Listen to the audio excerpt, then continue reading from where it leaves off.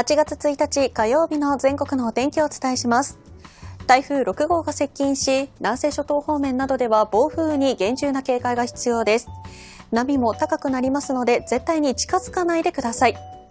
最新の台風情報を確認していただき、不要不急の外出は控えてください。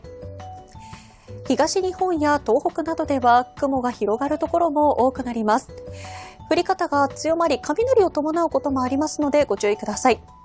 一方、西日本では日本海側ほど日差しが届き、また気温が上がります。